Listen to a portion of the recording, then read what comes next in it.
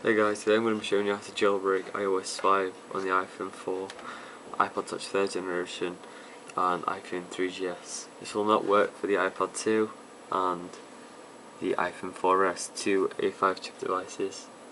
It will also work for the iPod Touch 4th generation.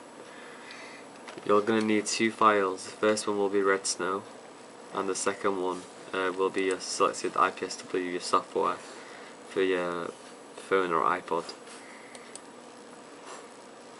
The link for these two will be in the description, and let's get started. So first thing you do is you open Red Snow and you get two options. You get to jailbreak or extras. In this case we're going to click extras to avoid any errors. Once we click extras, we're going to select IPSW, and we're going to open our IPSW, which I just selected, which was on my desktop. Yours may be in downloads on my documents, depending on where your computer saves your downloads to.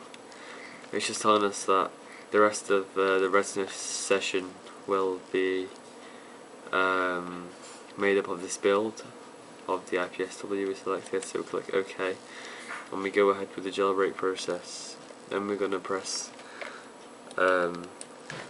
back and jailbreak, and it's gonna read the IPSW file. Just wait for it to do that.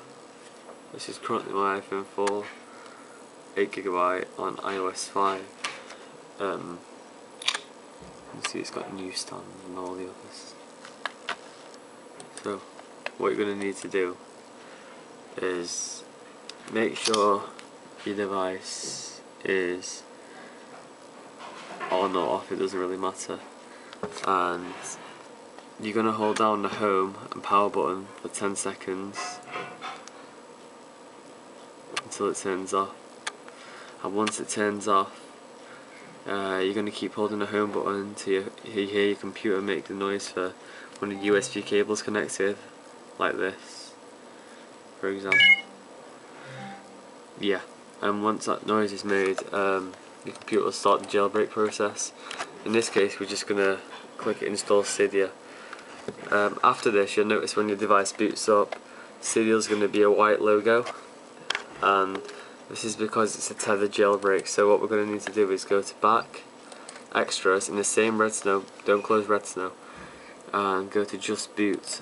Once we click just boot, go through the same process, home and the power button for 10 seconds, and then home button for another 10 seconds.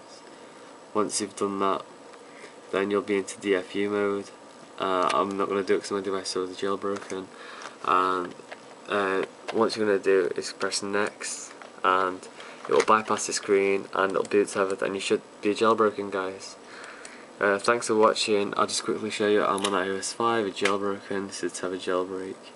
Thanks for watching. Any questions, send me a message, comment, subscribe, like. Thanks for watching.